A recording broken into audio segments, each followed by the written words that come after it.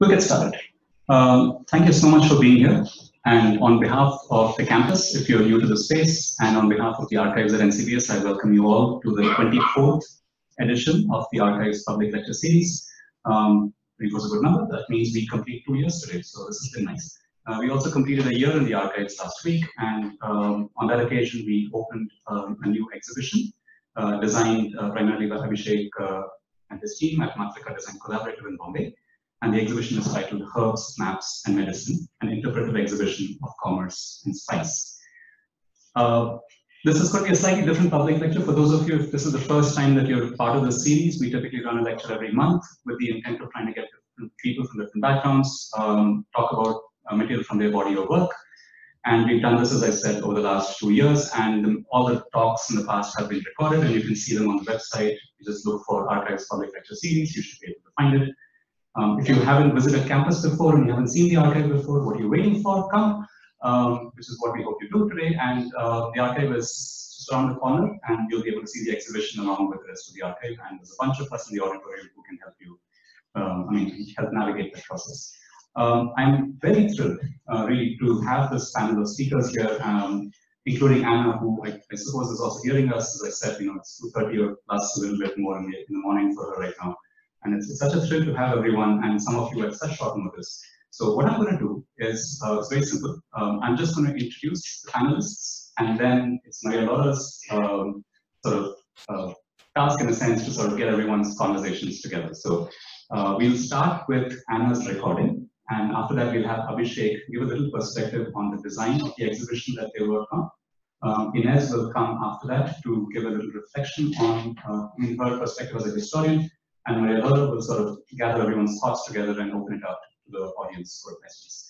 So Anna Spudich is someone who this campus knows extremely well. And for those of you who don't know, Anna Spudich pursued research in molecular and cell biology at Stanford for 25 years. She was visiting faculty in the Department of Cellular and Molecular Pharmacology, UCSF, and visiting scientist at Genentech.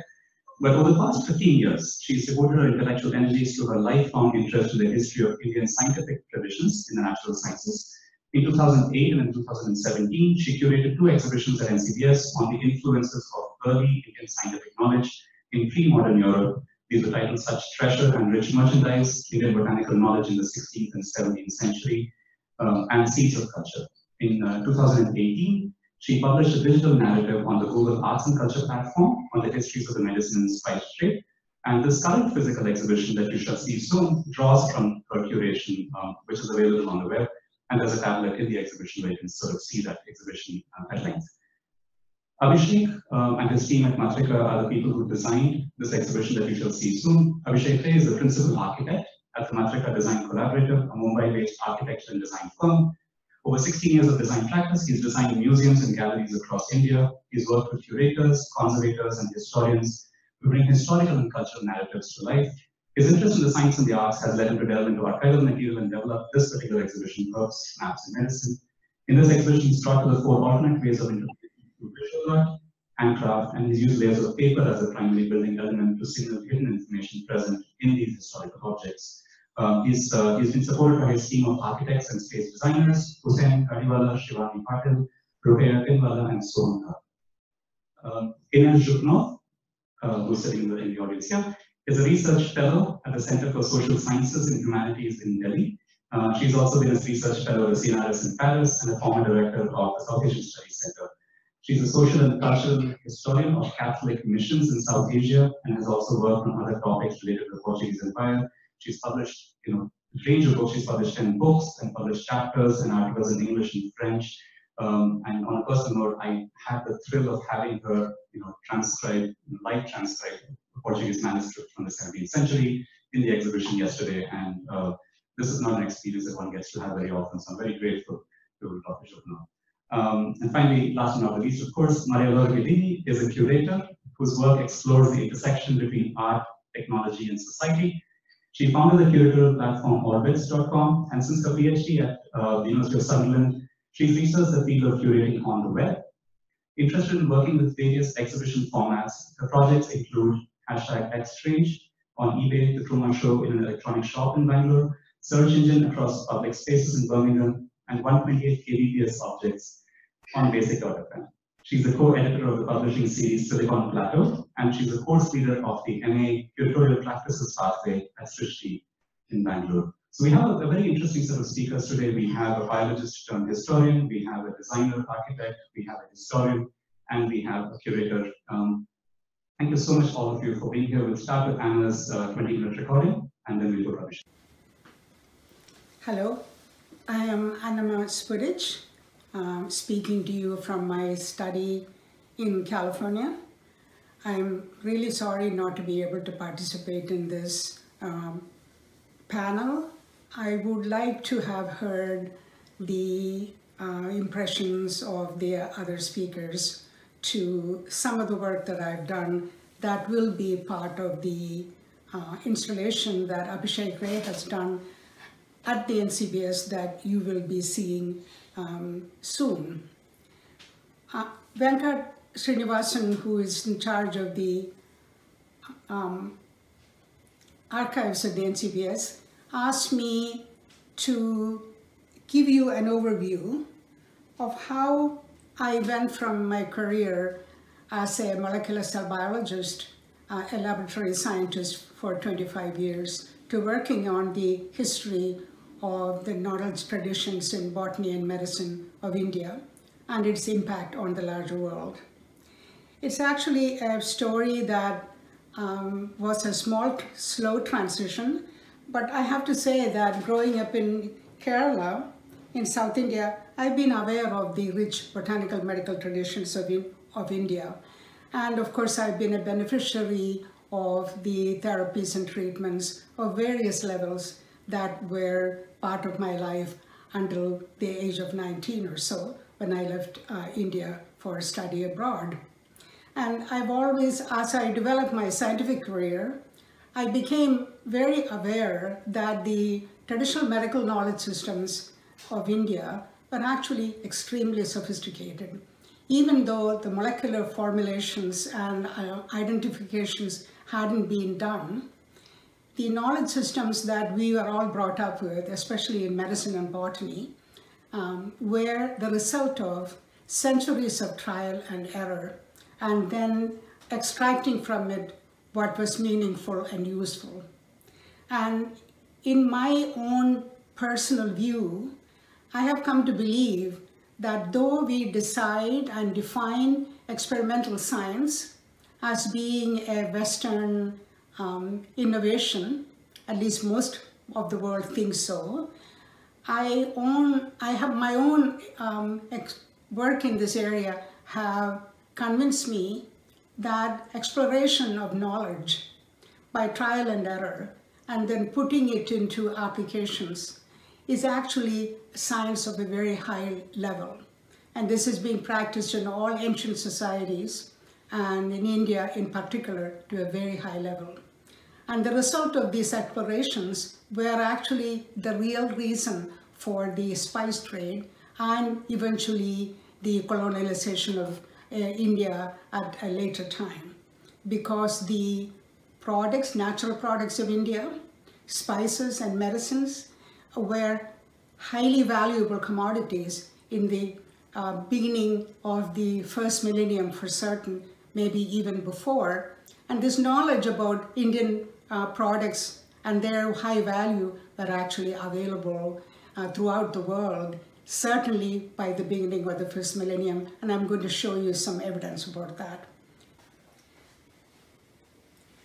For those who are interested to see an overview of the work that I've done in the history of science, history of botany and medicine of India in the last 20 years, here are two links that will take you directly, first to an exhibition I did for the Google Cultural Institute, another exhibition that I did in collaboration with Sarita Sundar in 2008. Of course, Sarita is in the audience, and I'm sure she will be able to talk to you more about it if you're interested. Please feel free to photograph this slide so that you have the links. Now, getting back to my own history of how I went from being an experimental scientist to a career looking at the history of Indian botanical medical sciences, the story is actually not straightforward. like many other things, you go through many iterations and trials. But while I was an experimental scientist, I had the unique opportunity to spend some time in the library at Cambridge University in England. And I was using the time to look through old herbals, European herbals. And I came across this herbal, The General History of Plants by John Gerard, who was an apothecary in Elizabethan England at the end of the 16th century. I was amazed to see this image of the ficus tree. And on further examination, I found that there were 200 Indian plants with medicinal properties that was described in Gerard's book. What impressed me in the introduction was that Gerard says that he had never been to India. So Gerard accumulated all this knowledge about the description of the plants as well as the medicinal properties of the plants he reported from travelers and or from information that was circulating throughout Europe at the time.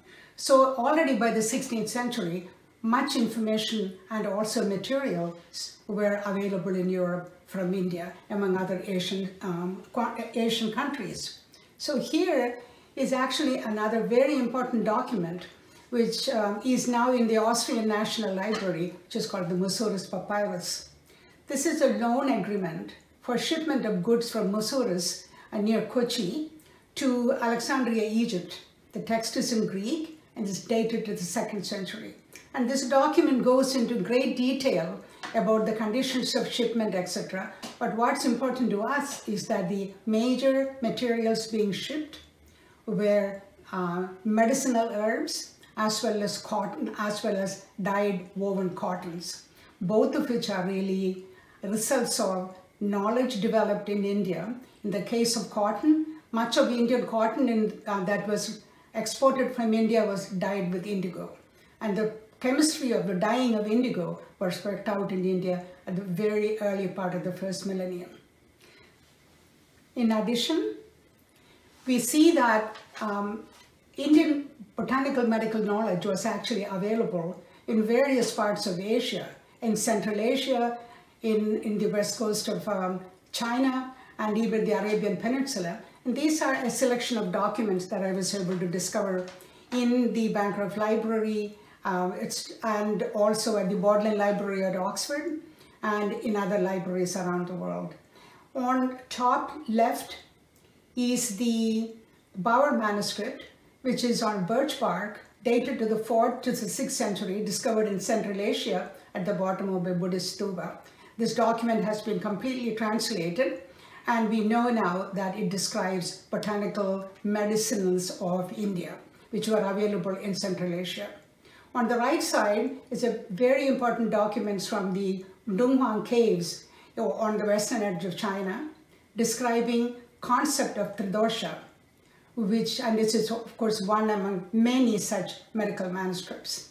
And again, at the bottom is a Judeo-Arabic prescription for Indian myrobalan. In Kerala we call it Nellika, which has many, many medicinal properties, and this was found in an archive in the Ben Isra synagogue in Cairo, and this document is dated to the 12th century. So we know that by this time, knowledge was available from India all around the world. Now let's look at the source of the knowledge itself.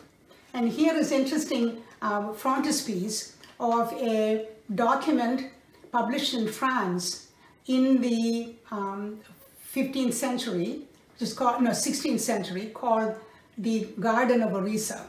And the frontispiece shows a European seated, and on the right side of the European is a scholar physician, perhaps of the Ayurveda tradition. The documentation is going on, and also there are collectors, possibly folk healers, and of course a woman who is gathering preparations, medicinal plants for preparation. And of course the story of the contributions of women in preservation and administration of traditional medicine, of course, is a story in itself that is worth telling. So knowledge about Indian medicinal plants and their uses were actually distributed across all levels of society. So once I decided that I was going to leave the laboratory and devote my time to studying the history of the knowledge systems of India in this area, I spent about 3 years with different physicians practicing traditional medicine but were trained in the Guru Shishya Parampariyam, which means that their learning was actually not only from books, but were from previous scholars who practiced the type of knowledge, the type of healing they practiced. Of course, the most important, whose picture I don't have here because I did not get the time to get permission from the family, was Chirataman Narayana Moose, a celebrated Ashtavaidya, who was actually basically my teacher, and the 2008 catalog is actually dedicated to him. The other person that I learned a great deal from was a Carmelite monk on the right side. He was a folk physician, you might call, but he is a monk healer, a Vaidya in Kerala, who specialized in poison bites. While I was visiting him several times, I have had occasion to meet patients who were actually sent from the Kottayam Medical College because the biomedical physicians were unable to heal the wounds that resulted from these poisonous bites, even though biomedicine helped them to survive the bite. On the other side is a tribal healer based in the Western Ghats, renowned for his ability to deal with what in Malayalam we call Manasiga Rogam, diseases of the mind. So knowledge was, in this type of knowledge of botanical medicines, were distributed all across society. So once I spent time with these healers, I went back to learning more about the documents that describe Indian knowledge systems, which were put together by Europeans. And here is a selection of texts which are on Indian medicines, which was in the exhibition that I did along with Dr. Joan Wren at the Stanford Center for Visual Arts. And this is very important for you to take note because the images described here are from the Hortus Indicus Malabaricus, the most celebrated volume of botanical medicines of Asia, which was done before the time of Linnaeus and actually influenced the botanical characterization of Linnaeus extensively. And this was actually put together by the Dutch, but from knowledge provided by 3 Ayurveda healers and a folk healer whose name was Itti Achudam. And in fact, Itti Achudam is known, has been decided to be the primary healer, primary source of Hortus Malabaricus, because as you probably will see in the installation, in the documents, in the volume 1 of the Hortus Malabaricus, an entire page is dedicated to his handwritten testimonial.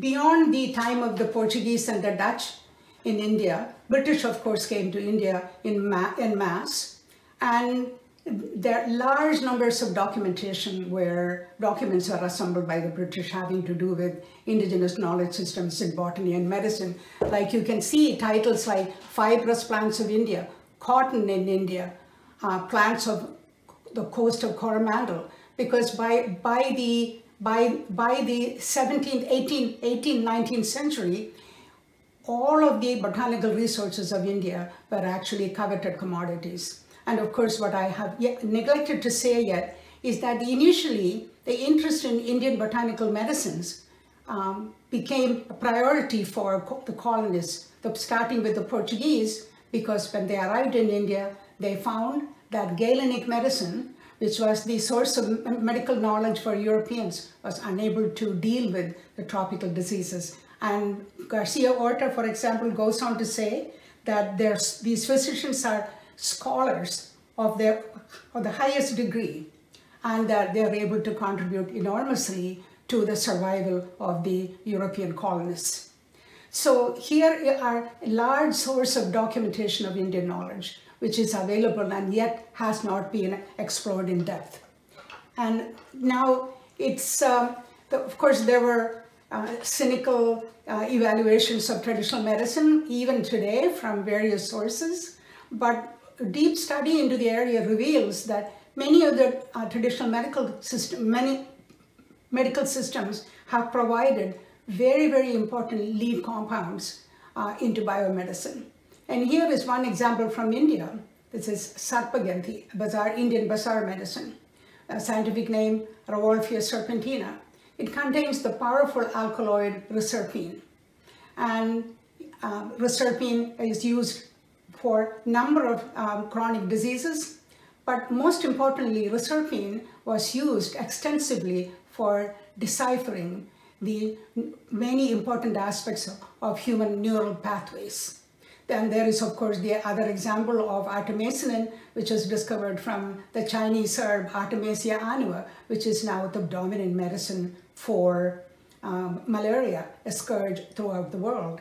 So this is to say that traditional knowledge systems and the history of knowledge and history of science actually has a very, very important contributions that were made from Asian societies, especially from India. And according to one of the scholars from University of Chicago, he says that the European exploration of Asia has been given a great deal of importance. The bravado of the European exploration of India, but he says that the large knowledge systems and the importance of Asian contributions to the development of modern world has not received the attention it deserves. But I want to leave you with another note that in addition to scientific contributions, actually European art and literature was also enormously influenced by encounter with the knowledge systems of India. And here is a passage from John Milton's Paradise Lost. Many of you have probably had to study it in college. And here is a reference to the fig tree of paradise. And whether or not Milton had an occasion to see this image from Great Herbal, you do not know. But listen to the description. Into the thickest wood where they chose the fig tree, that is Adam and Eve chose the fig tree, not the kind for fruit renowned, but such as to this day to Indians known in Malabar or Deccan, spreads her arms, branching so broad and long that in the ground the bended twigs root and daughters grow around the mother tree. Now that is an exact description of the ficus tree from a Great Herbal. So the exhibition that I referred to, especially the Google project, actually refers to other very, very important examples of the influence of Indian knowledge systems in all different aspects of European and life up to the 19th century. And I think you would find this material interesting. Thank you.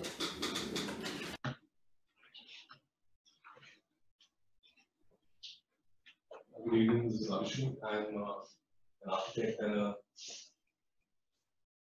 an institution designer based out of Bombay. We've literally spent the last 3 weeks at NCBS, so it's been a long process of finishing this wonderful exhibition, and quite honored to have worked on Anna's project and with the NCBS team in Bangalore. Some of them are here and taking pictures. They're giving wonderful support, literally working with us through the night with my team, Ashley, Ravi, Neha, all of them. I mean, and really them. So it's been a great experience for all of us. We were quite happy to go back to Bombay eventually. So I'm back, and it's a small space. If you go back and if you see this this archive, it's a small space that we developed over time. I have this vision that, for a long time during the process, I never had an idea of how I want to do this, but there was just an initial thought that we wanted to do it out of paper. And paper, because there's a strong connotation to the kind of manuscripts and documents that Anna's exhibition talks about. So if you can just play the first slide, just to, I be here, it's better.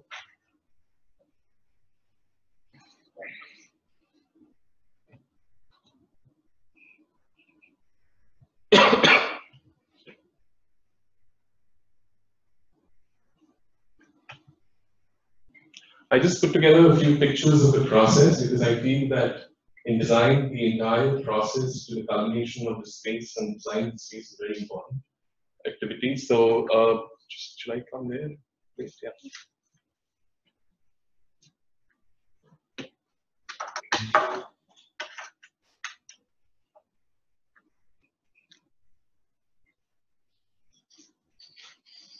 So yeah, so just to let you know what the space looked like from the earlier exhibition, it's a squarish space that we were given.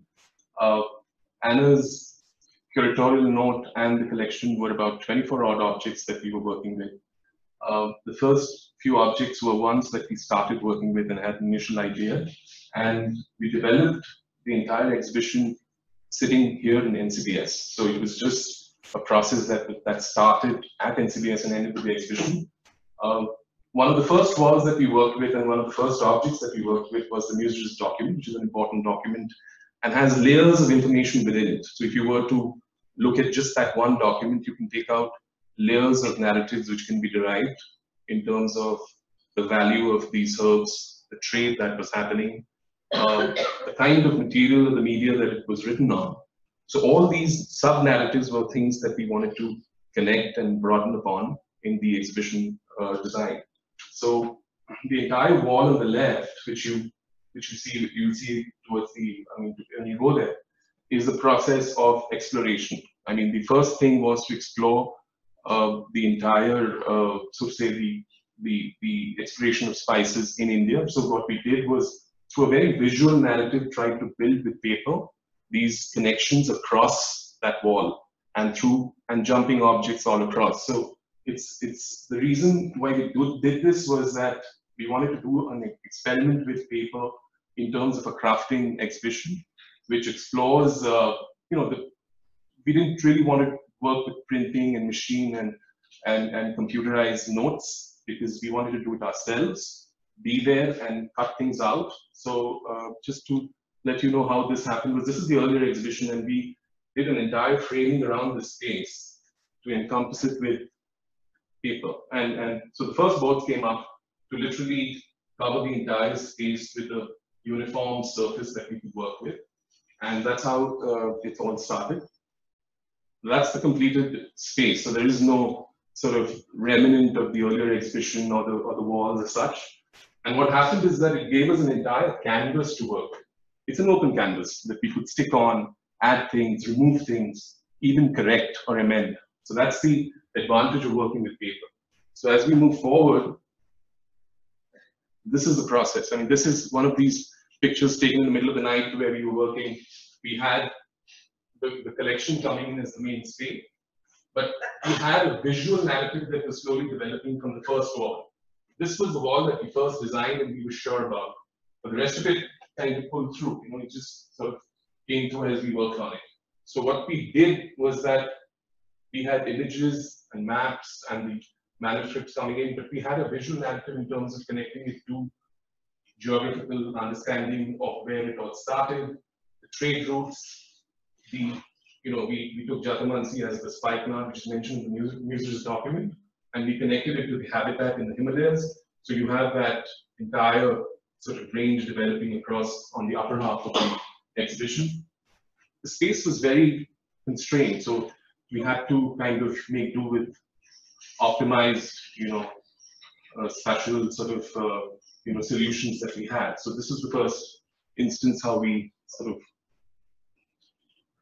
and then we started doing things which were much more crafty in terms of, we started making an entire profile of the Jatamansi plant, which is out here, right here, which is the spikenard, and connecting it to various components of the collection as such.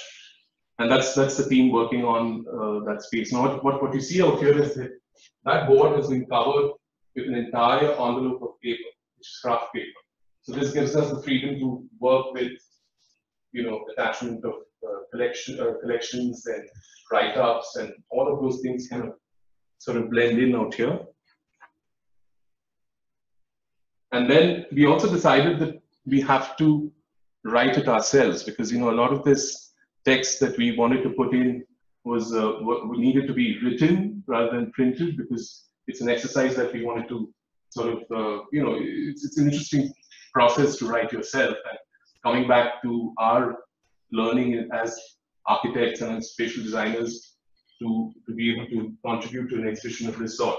So we were writing through the exhibition across the labels and the sort of the connections that we built. That's and it also involved crafting to the extent that we were even creating small lighting installations. If you see, when you go into the space, there are certain lighting installations that we worked with in terms of creating small LED devices which would light up maps and documents and all of that.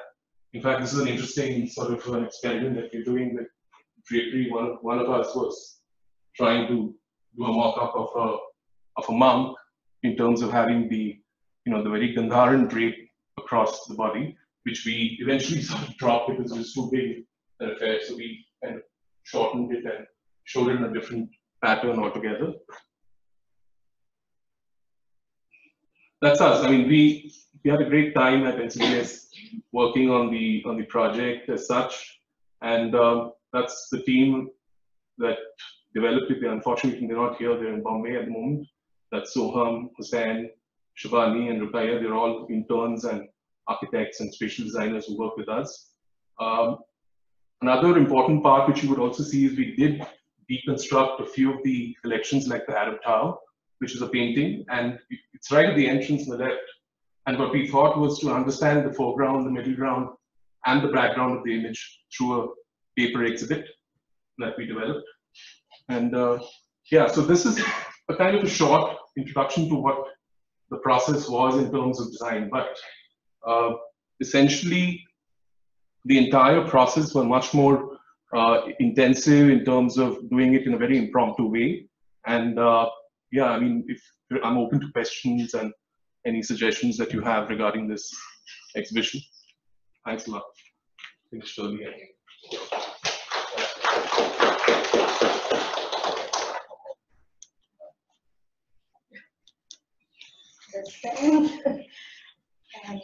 Okay, so I have a couple of jottings that I want to stick to.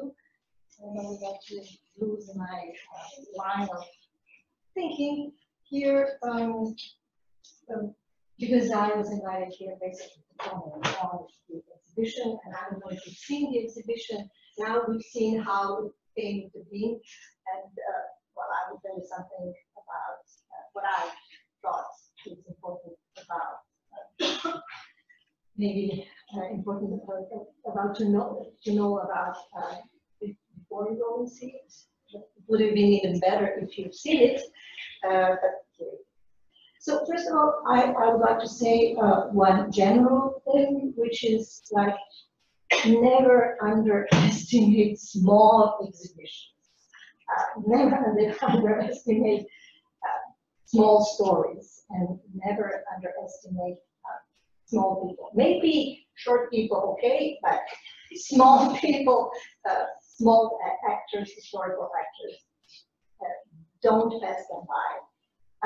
I think this is, smallness is in a way my epistemological, analytical, and if you want, ethical motto. It is my prism, prism through which I pass my research. But it is also a way, in a way, my prison.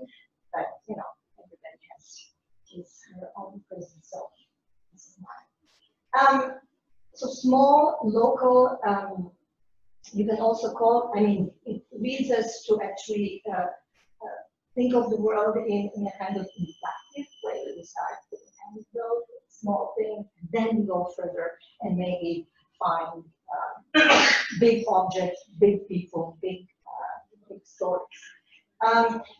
So I'm disclosing my kind of historical clothes or my historical orientation, which is microhistory. And I don't know if you know the work of Howard Ginsberg, but this is basically where I kind of the history that I am trying to do. It's not always easy to do because it means that you have to really know the locality, local languages. It's something that is really hard to get and takes time. Today, probably the most famous, when you study, if you go for PhD in history, you will encounter and maybe get seduced by something that is called global microhistory. So here it is.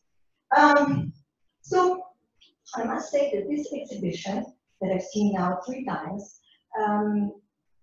say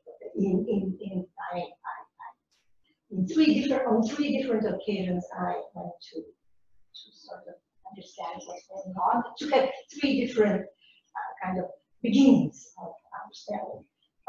I think this exhibition, okay, the ultimate, the bottom line is that it resonates with my, let's say, ethical expectations.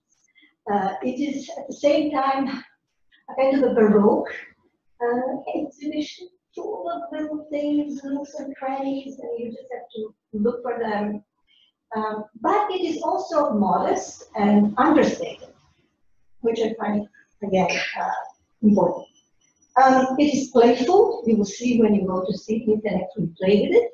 There are all kinds of tricks and riddles for you, and you can add something on the notebooks. But it is also, I found it a little bit nostalgic. We can talk about it. What do I mean by nostalgic? Nostalgic for all kinds of simpler things, maybe, compared to today, our world of machinery and WhatsApp and all this media. This is a kind of nostalgia for a simpler media of representation, let's say. It is also flat, as you heard. There are 3 walls, so flat.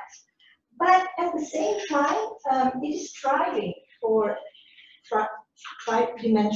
dimensionality. Because there are those little pop-ups and all those little strings, and they are pulling us towards 3rd, 4th, or 3rd dimension. It is also, in fact, pretty much global. I mean, there are other continents missing, but there is a kind of a global feel. Asia itself is a good part of the globe. It is also economical, I presume, not very expensive, but it is rich. In many ways, it is rich. I hope that you discover that. It has a lot of little surprise effects for you if you look very close. It is also didactic, which is important, because you want to know more about plants, about this particular period in time, which is actually my specialty. But it is as well poetic. And so there is it's very measured didacticism, not too much of information. And it is measurably poetic. It doesn't go overboard to strike us, I don't know, sometimes touch our feelings too much. So I just want to answer 2 questions that I posed to myself and want to answer to you. One of them is, and this is maybe something to do with the winter school, where I was invited and gave a lecture 2 days ago on a very similar topic, in fact.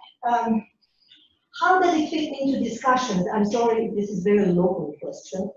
How does it fit into our discussions in the winter school?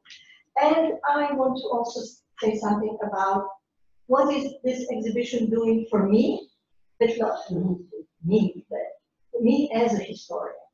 So these are the 2 questions I want to address a little bit more.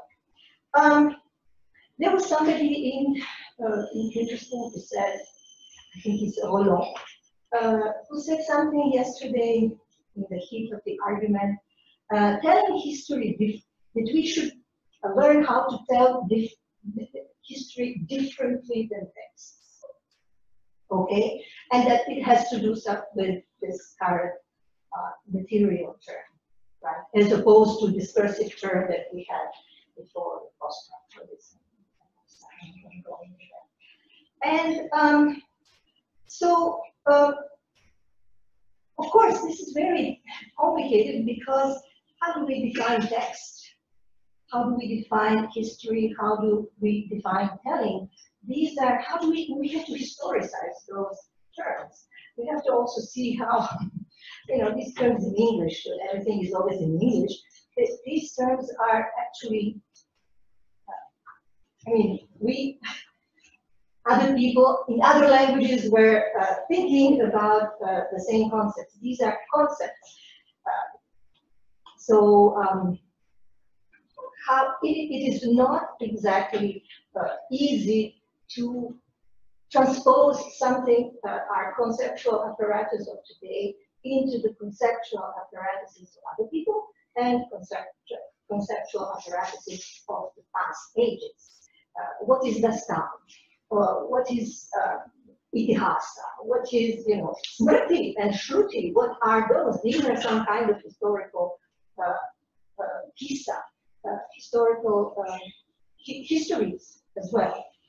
So this is a kind of a complicated issue of what is text, and this is what we were discussing about.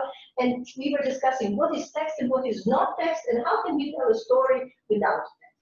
So I was reminded of something since I've been working on missionaries all over the world in a kind of global context about quipus. Quipus are this kind of knotted strings or knotted, I would say, they look beautifully like necklaces, where by touching each knot, Peruvian people, the indigenous Indians or whatever you want to call it, people were actually recording their history. So they were recording history, of course, history is always about people who matter. So they were recording histories about their dynasties, they're recording history of the bad harvest or good harvest. It has been studied. These things have been studied. So, so this is a way to store the past. We are, you know, we are storing the past, and we are kind of relating. By storing the things of the past, we can also relate to the past. And of course, missionaries that I studied were really deadly. I mean, they were really deadly for those traditions. They really thought that this was invented by the devil, because this kind of traditions were basically making people indifferent or rejectful of their message that they were proposing. So these traditions had to be destroyed. Of course, they couldn't do that, luckily, thankfully. So, because these things were basically preserving not just history, but also memory of the paganism. In other words, they created their own texts, which then told another stories, other type of stories, and replaced those stories that were already in the society. Interestingly, very ironically, those chronicles, very often they wrote chronicles. These chronicles at the same time were, because of course they were interested in these pagan remnants, these chronicles they wrote in a linear way as the texts are written in a kind of linear fashion, rather than quipus that are not linear. These chronicles were the histories of the conquerors, of the conquered by the conquerors, obviously. But at the same time, these are today probably the most important sources, archives for understanding histories of those people, because these are the sources, the only sources that survive. And so, you know, it is, and of course we historians invented all kinds of methods to read them. One of them is, as some Alton studies said, reading against the grain. But we have some other theories of reading interstitially, you know, teasing out voices that were in this kind of texts, and that we have to know how to read them. And this is, for example, the experimental ethnology was doing that very well. And of course, in your presentation, at least what you sent me over the email, you were even you used the word deconstruction. So I said, oh wow, Derrida is back, because Derrida is really much, Jacques Derrida is very much not in anymore in the social sciences or any kind of academia.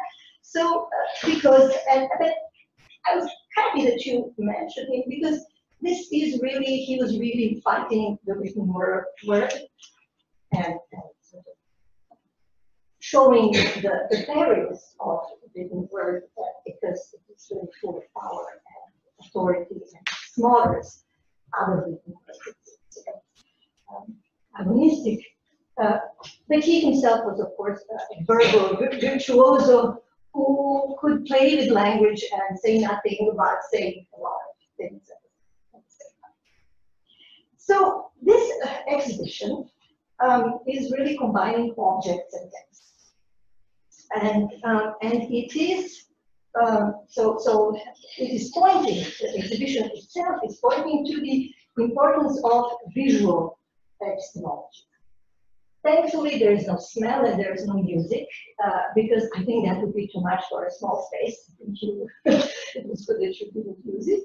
And I was really, in this minimalist sense, there were only three objects, let's say. Paper, string, and then small pins and clips or something.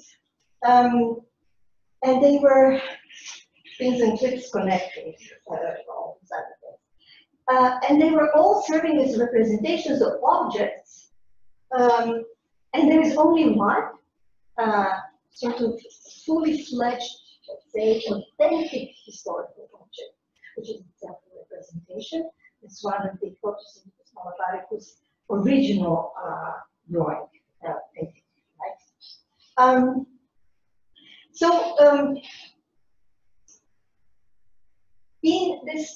In our winter school, I heard a lot the word reconstructing. So we have to reconstruct things. But I would like to say that here you should also use another word, very obvious word, which is translation. Because this is all translation from one language into another, and Photosynthesis Malabaricus has 4 languages and 3 scripts. So it is important to say that. So this is not about telling history. This is about performing history, right? And I must say, as an academic historian, our trade is really in words. We are actually, we cannot dance the history of dance. We cannot sing the history of music. So we can only describe it in words. So we can translate, transpose. That is what we, of course, do. But we belong to an institution which probably came into being in the end of 15th century. It's not such a big discipline of history. And this discipline of history has its rules. And we are not only trained in a particular way, in particular methods, we get jobs or not, or grants, if we play the game and we don't if we get our promotion is in question. I mean, there is a socially situated discipline, even for socially situated knowledge, and also socially situated producer of the knowledge, that is us. So we simply cannot do what you do. And so for me, it was important that what you did by reshuffling knowledge, by making it telling the story in a different way, you are helping me get out of my, let's say, historical routine in which I know how to start and how to end the sentence. With your exhibition, I don't know exactly, which is great because then I can suddenly see new objects and new issues. So it is this kind of exhibitions are occasion, because I've seen other occasion that give me a chance to see differently. Something that I actually know in a different way from academic point of view. And helping, of course, I have to, my task is to narrativize, to plot, as Hayden White would say, to find connections that are causal. But what is this exhibition is doing for me now, and finish with that, is consciously or unconsciously, I don't know exactly what I use that, is reshuffling those plots. It is also de-hierarchizing events and objects that I have in a particular order in my head. And I must say that honest historians, maybe we can say warp, right, is then combined with your oniric weft. And so I think that the whole theme of paper is really well chosen. And because it is a signature object in your exhibition, there are no other materials except, okay, thread. Paper is somehow other. What I find incredible is that I didn't notice it. I didn't notice the paper. I have to finish. That's perfectly okay. Okay, so this is a very beautiful little box, little camera obscura, where things are moving in spite of the fact that they are glued on the wall. It is very dense, so it's both local and global in scale. Full of crossroads and boundary crossers, of which I made on paper. And it is discrete, not boastful. And it is allowing viewer to see things according to his or her imagination, which I think is the point. It is not ideological, not authoritarian. It is rather biological. And so, as a historian, I can say this exhibition is doing what I am not allowed to do, and what I'm not expected to do. And I guess this is going to be a kind of eye-opener to a lot of things that, desires are there, that we cannot do everything. So it's good that somebody is doing it. Okay, thank you. Thanks.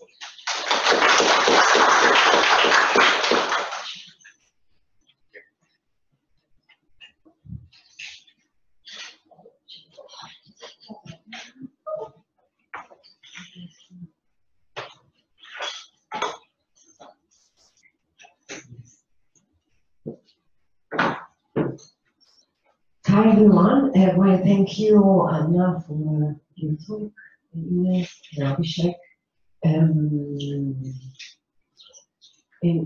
thank you for your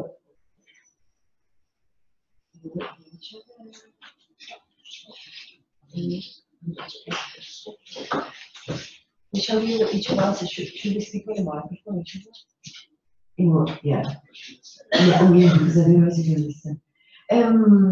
So I mean, what I find fascinating about this panel, which I think is also very evident from talks, is that each of you come from kind of different disciplines and different perspectives, and you all came together.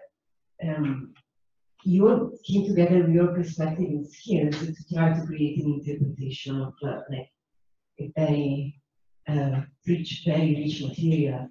So, and it's an exhibition about exchange, and as you know, as you just said in your talk, it's an exhibition about exchange, but it's like the fact that you're working together is also becoming an exchange amongst you, as you just said. You know, your Abhishek has just been doing something.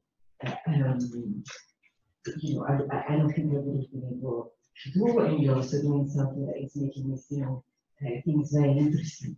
So although I know that you didn't directly collaborate in talking to each other that much during the process of the exhibition, which actually started, I know, with your research and I read the catalog of your exhibition, I just wanted to ask a question for each of you, especially in relation to this idea of interpretation and translation. What were the challenges in trying to find like a perspective and narrative for bringing together these like various material, which is also, I mean, it's also very interesting because it's loaded with history, because it talks about the first interactions, you know, between the East and the West before colonial times. So it's a question for both you, Anna, but also you, Abhishek, and to you as well. So who wants to start first, maybe? Anna, would you like to start first? Are you speaking to me? 1 second. Just 1 minute, I'll tell you when you are on. Can you try to speak now? Did you ask me a question? Because it was hard for me to hear. Yeah, I wanted to know what were the challenges for you in collecting this material, bringing together, not for this like current display, but like when you started to do this research also in relation to the previous exhibition catalog and what you did at the Google Arts culture. If you are speaking to me, I actually was not able to hear the question clearly. Were you asking me what were my challenges on working on the project? In researching your material, collecting it, you know, researching, collecting your material, and bringing it together to propose a perspective on like this ability. On your, can you hear me? No. For me, this was basically a labor of love. As I said in my brief talk earlier, I came to this from science. Originally, I was actually looking for information about traditional medicine based on interest in discovering small molecules that may be of interest for chronic diseases. And I knew from the scientific aspect that 50 of the most commonly used medicine in use every day is actually discovered from traditional medicines. That includes aspirin, ipecac, codeine, and so on. So, but on the other hand, while inquiring into this area, I came across the fact that there was a tremendous amount of indigenous knowledge that was available and had been made accessible to Europeans in the early part of the colonial period. That fascinated me. And to quote from the historian from the University of Chicago, Donald Locke, I was impressed by his statement that the remarkable story of knowledge that Europeans discovered in Asia was left behind the bravado of the European voyages and the process of discovery of Asia.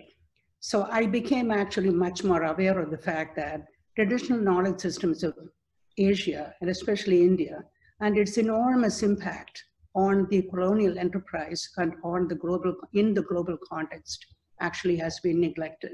And this was an area of study that I wanted to engage actually from the point of view of someone who grew up around this type of knowledge. And also much of this kind of writing and historical perspectives have been done from the Western point of view. And it was time to rediscover the profound role that Asian knowledge systems had in the global context, and also to see it from the perspective where we are today. So that was my motivation. I don't know if that's the right question you asked me, but as far as discovering the material is concerned, I started with studying with scholars in India to get a better understanding of traditional knowledge systems in botany and medicine. And that started with the scholar physicians of Kerala, the Ashtavadyas, all the way to going to libraries and collections around the world to discover what had been recorded by Europeans. So does that give you an overview or some sort of an answer to your question? Yes, thank you. And maybe from this then, I think the challenge from you, Abhishek, you've been talking about the space and constructing space and the process, in your process of designing the space, but what were the challenges of actually creating a narrative for, and finding a perspective for presenting this material to people, especially in the context of like a science institution like NCBS, which I think maybe is different than what I am different museum. So my background has been in historical exhibitions and collections at museums. So this is my first scientific exhibition, or rather an exhibition in a scientific institution.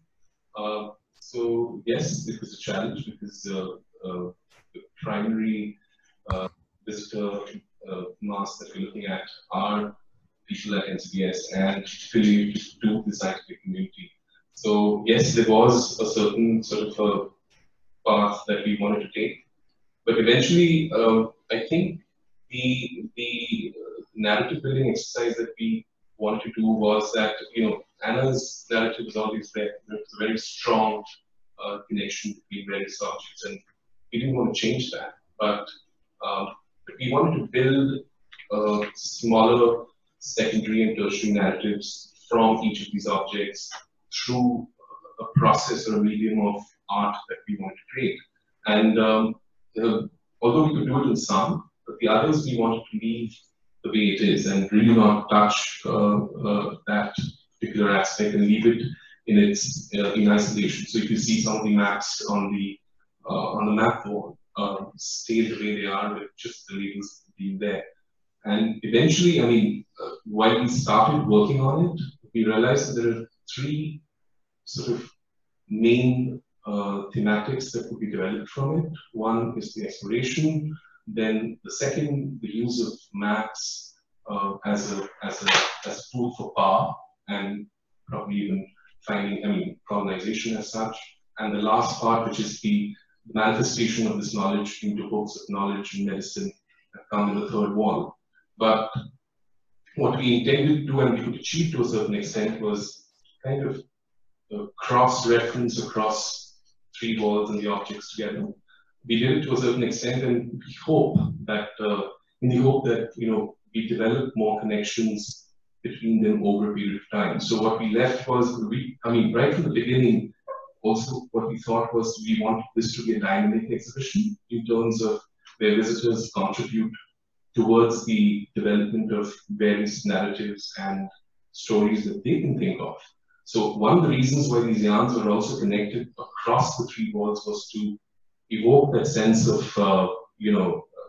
participation or adding anecdotal notes to this exhibition. So then how direct could we possibly be in terms of do we leave behind ideas and notes on these yarns for people to sort of explore and add to this exhibition, or do we just leave it the way it is? In the sense that there is no prompt there and let people sort of add things. So like in the last few days, what we realized was it was going in a different direction. People were adding, they were adding comments on the exhibition rather than sort of developing connections between them. So we were sort of brainstorming as to how we can evoke that sense of participation in that exhibition. So we just really hope that there is, across these 5 months of it being installed here, there are people from the scientific community who can contribute to this exhibition as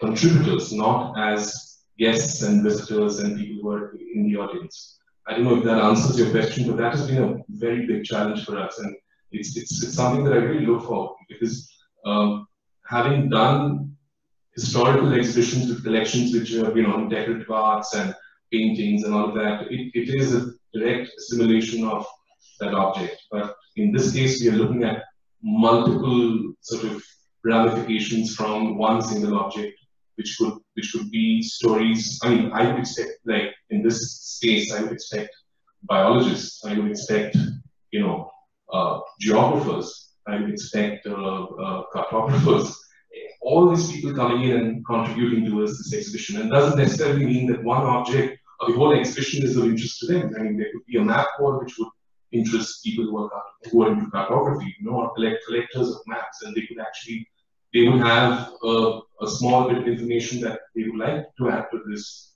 exhibition. So that one of the reasons why we did this exhibition on a paper was the fact that give them the medium to write, give them the medium to add and annotate this exhibition from, and I'm hoping that at the end of it, it's like this, literally like graffiti wall which develops at the end of it, you know, and then NCBS archives could actually document the entire process of participation of visitors and audiences in this exhibition, which makes it different from a historical exhibition, because that's very sterile, and you know, you can't go too close to an object, you know, touch it.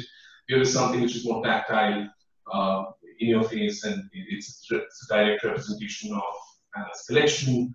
So we just hope that kind of develops over time. That's a challenge in the making and the process of having this exhibition installed here.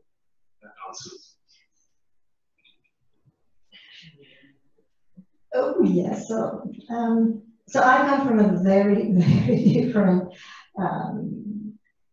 milieu, let's say. I'm a historian. We started PhDs, right? So I started doing my research for PhD, and I was working, more or less my advisor told me to do that.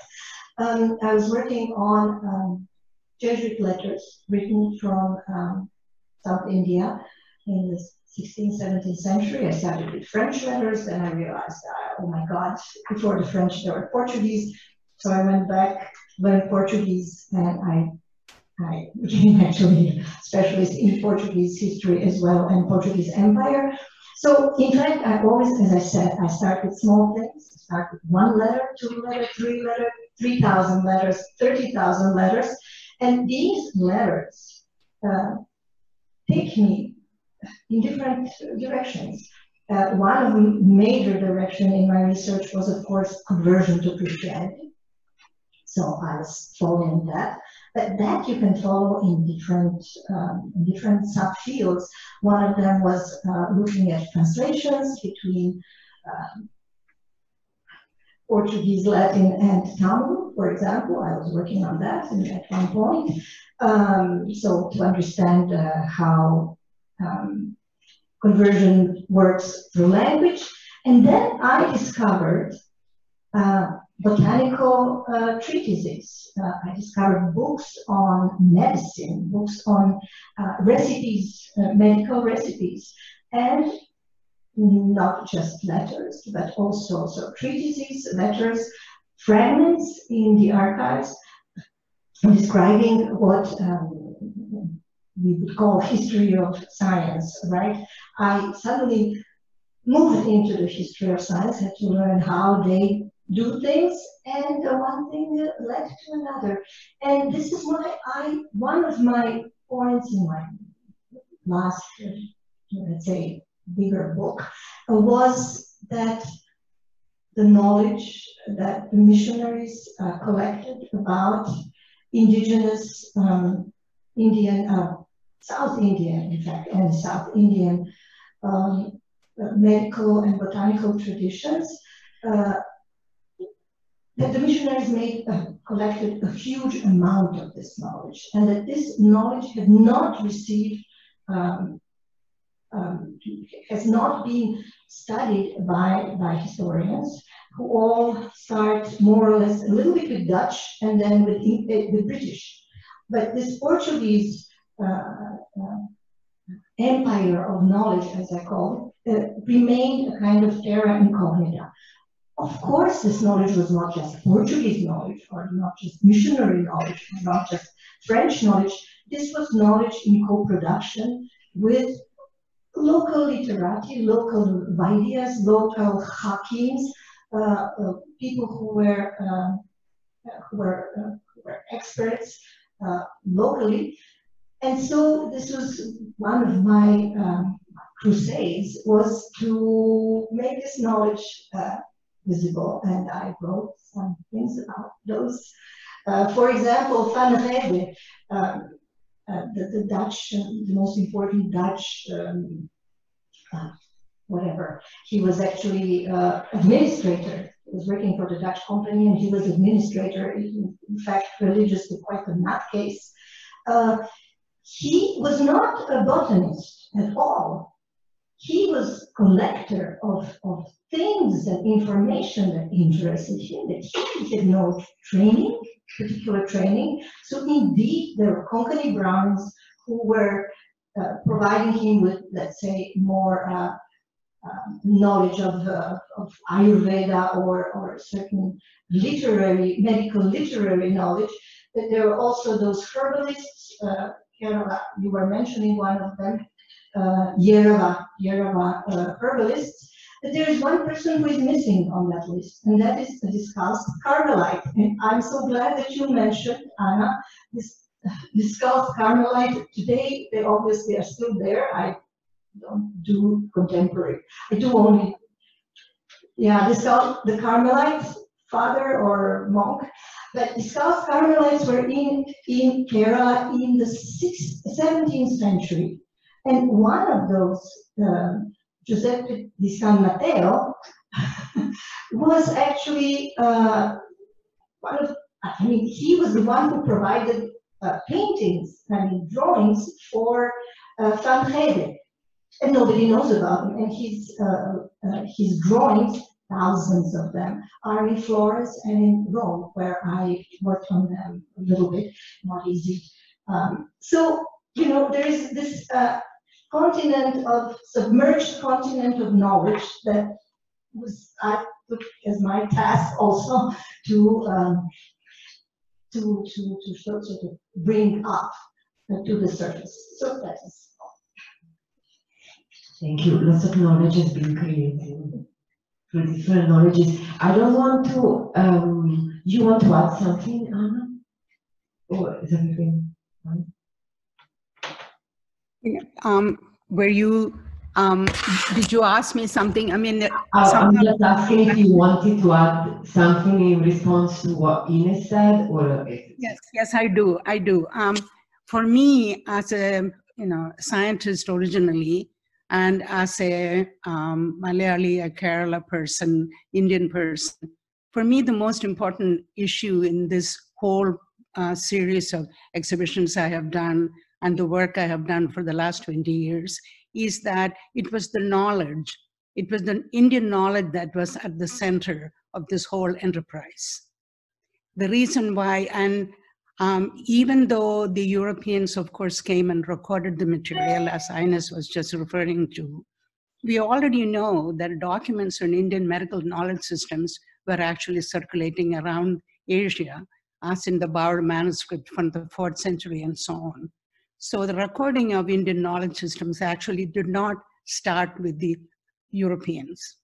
The fragments from the Dunhuang caves, and as well as other documents discovered all along the Silk Road, or what is called the Silk Road now, but of course it was the trade routes of Central Asia, record now that Indian knowledge systems were actually recorded very, very early. And what has actually been neglected in most of the material that is being talked about in historical documents is the fact that it was the botanical medical knowledge systems of India that was available very early, even in the beginning of the first millennium, that actually brought traders and travelers to India.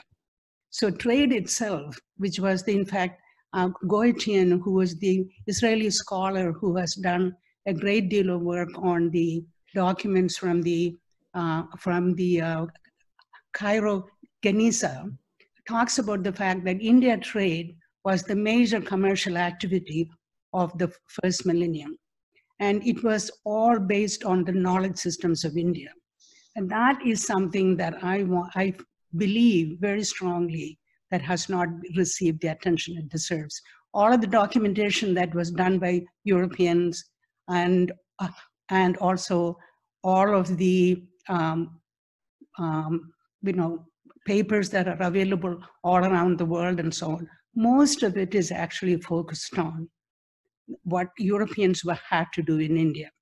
And I think it's time that we discovered Indian knowledge systems and as being the basis of a tremendous amount of activity in the pre-modern world. That is my real focus for the work I have done in the last 20 years. Thank you. I don't want my question to take over, so I just wonder, does anyone have a question to ask to any of our speakers?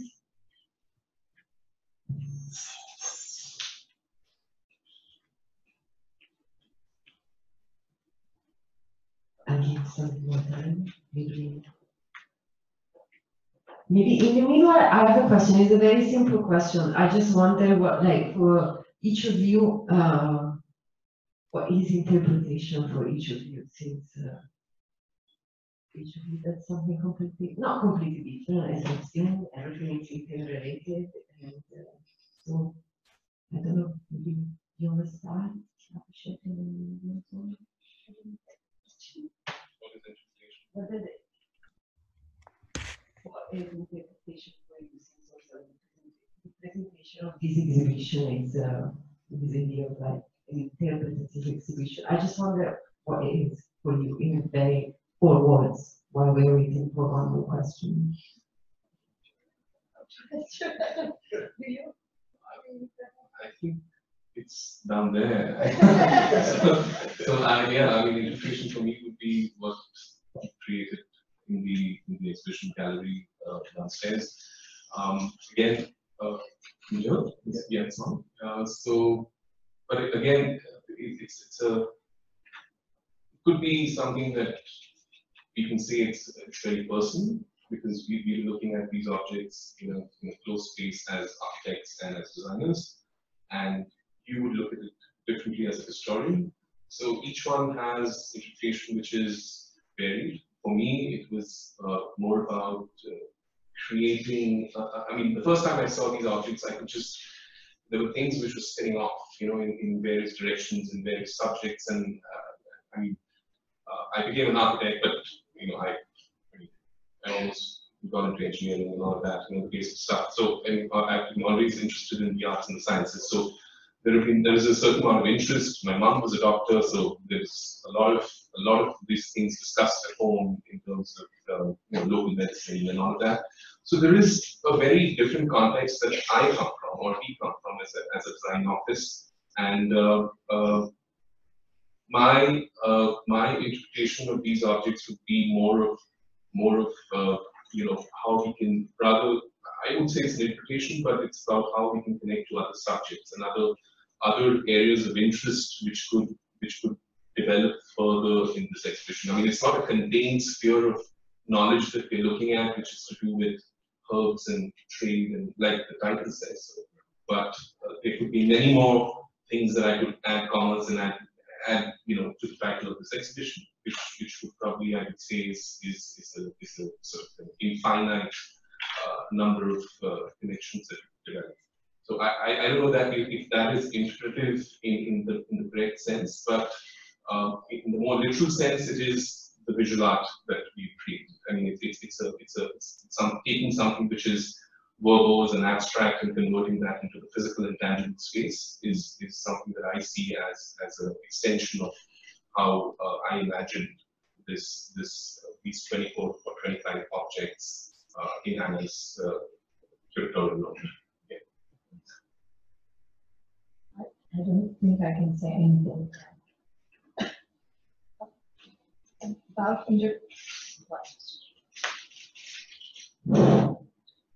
indeed, this is your interpretation, your space. This camera obscura, as I said, is your little box and your little take, and it works very well. Even as I said, for a hardcore historian who actually do believe in kind of objectivity and hard facts, in fact, it works well.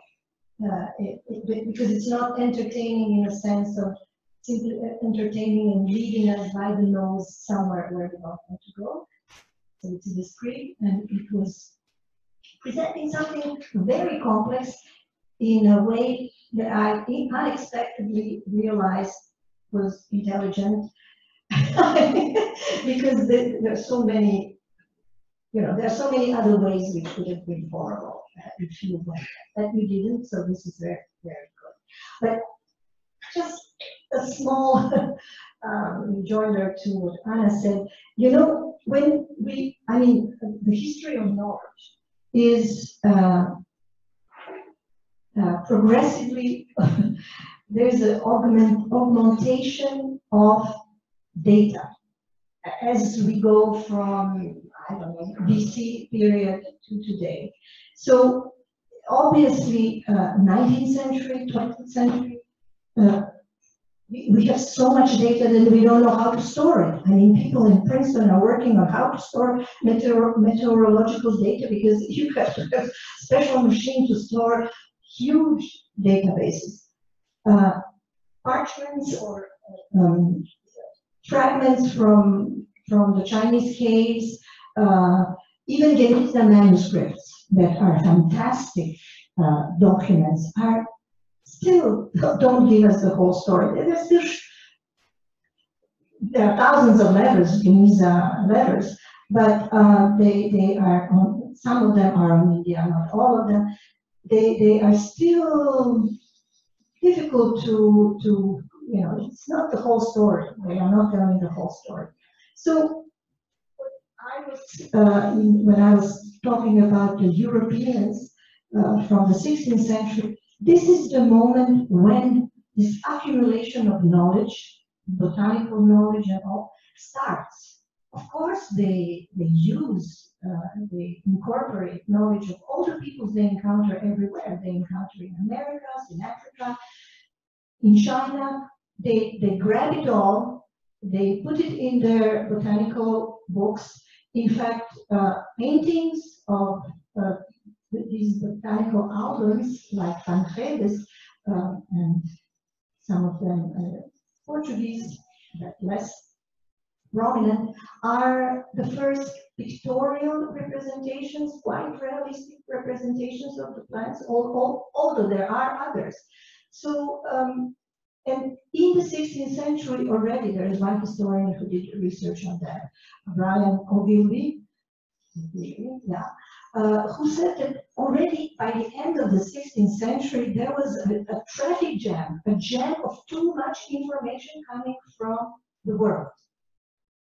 So yes, this knowledge is more visible, and yes, we have to go back to reclaim knowledges from the pre-colonial era. But one problem with reclaiming old traditions is that they are today, and if we study them today as anthropologists, that today they are already, we are mixed, we are already very much mixed. Like Indian food, what would you do without tomato? And then people talk about sitaparam, right? Sitaparam is Brazilian fruit.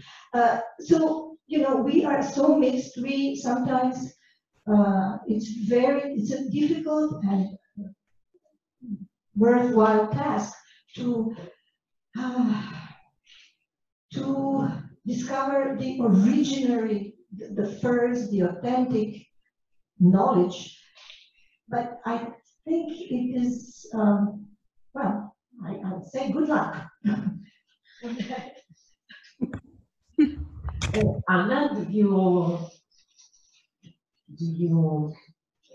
hear me? Yes. Can I ask you the same question? What is interpretation to you? What does it mean? What? I'm sorry? can I ask you the same question? What is interpretation for you, not in your work or in the way that you see it? What was that? You know, you're cutting out. So what would you please repeat the question? The act of interpretation, what is it for you if you were to define it shortly? Because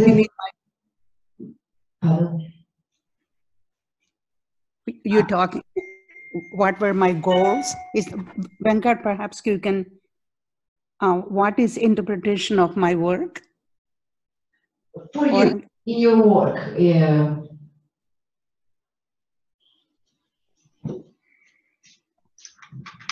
You know, I don't know if I understand your question correctly. If you're talking about how do I interpret all this work that I have done, interpretation is looking at, okay, I'm looking at Venkat's WhatsApp information because he's defining the question for me. So interpretation is actually very much dependent upon, of course, the individuals or the perspective from where you do it. So my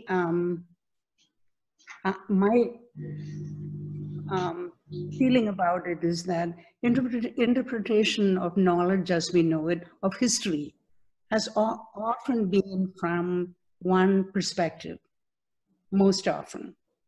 So it is time, at least from my perspective, to look at it from other points of view. So for me, interpretation of information that is available has to come from different perspectives. And what I have done, I think, is to take existing materials and try to interpret it perhaps as clearly as I see it. So when I look at all the European documents, as well as all of the materials that I find around the world on trade, knowledge transfer, information transfer, and so on, I see it somewhat differently. Because for me, it is all coming out or emanating from knowledge, indigenous knowledge that was the source of all of the interpretations that have been made from it. So when you talk about, yes, Brazil, there were, I think I heard Ines saying something about some fruit from Brazil or somewhere. Of course, Yeah. we are all connected. Informations have been exchanged, but of course there are some, it's like a fountain, okay? A fountain is giving forth, but there is a focus to the fountain. And I think some of the focuses of these knowledge systems are only recently being acknowledged. And as we know that written texts or documents on Indian traditional medicine that go back to the 4th and even perhaps as early as the 2nd or 3rd century, exist. So it wasn't just knowledge that was scattered around that were actually only recorded after the European encounter with India. So for me, interpretation of this material comes from very different points of view. And if you go back to the Rig Veda, for example, there are quotes from the Rig Veda that is actually in the exhibition that I did for Google, which talks about he who has knowledge of the herbs, and he is a demon killer and a plague dispeller. So the fact that there were individuals with profound knowledge to alter and the state of the mind and the body, but that type of information was available for a very, very long time.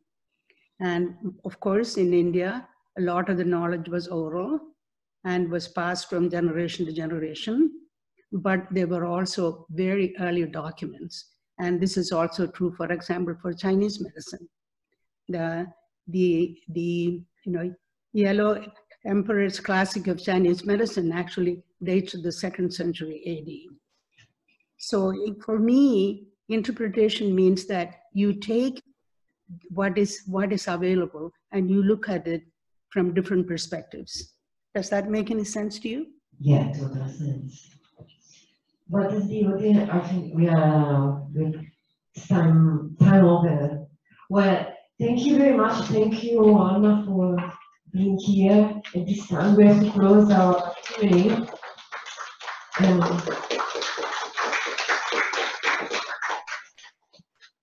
And thank you, Abhishek. And thank you, Ines. It's a pleasure to talk to you.